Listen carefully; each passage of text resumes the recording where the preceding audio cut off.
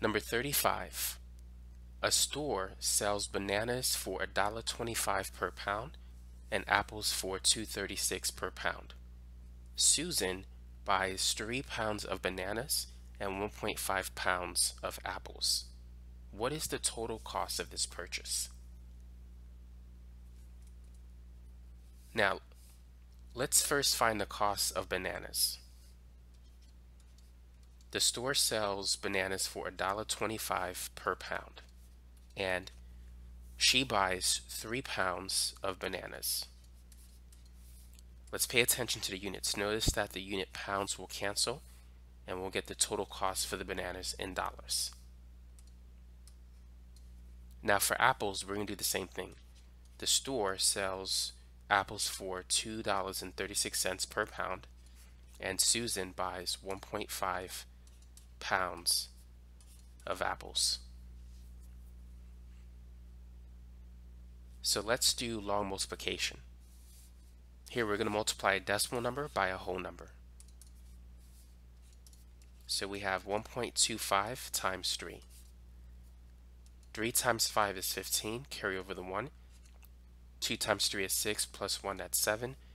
1 times 3 is 3. Notice that we have 2 numbers to the right of the decimal. So we're going to have 2 numbers to the right of the decimal at the end, so it's going to be 3.75. So that's going to be the cost of the 3 pounds of bananas, $3.75. Now let's find the cost for the apples.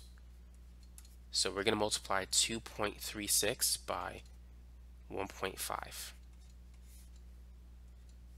6 times 5 is 30, so we'll write the 0, carry the 3. 3 times 5 is 15, plus 3, that's 18. So we'll write the 8, carry over the 1. 2 times 5 is 10, plus 1, that's 11. Let me use a different color now. Now for the next level, we're going to add a 0. 1 times 6 is 6. 1 times 3 is 3. 1 times 2 is 2. So now we're going to add. 0 plus 0 is 0. 6 plus 8 is 14. We'll write the 4, carry over the 1. 1 plus 1 plus 3 is 5. 1 plus 2 is 3. Now, where to put the decimal point? Here, notice that we have 2 numbers to the right of this decimal point, and here we have 1 number to the right. So we have a total of 3 numbers to the right of those 2 decimal points. So we need to put it here so that we have 3 numbers to the right of those decimal points. So we have 3.540.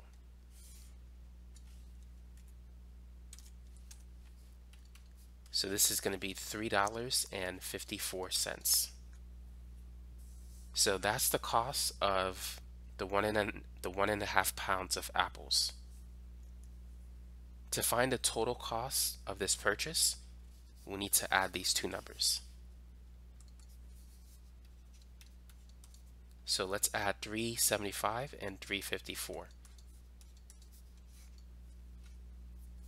5 plus 4 is 9. 7 plus 5 is 12. We'll write the 2, carry over the 1. For decimal addition and subtraction, you simply need to line up the decimals. For multiplication, that's where you have to count the number of digits to the right of the decimal and make sure that your final answer is the same. But for decimal addition, just make sure that the decimals are lined up and you'll be okay.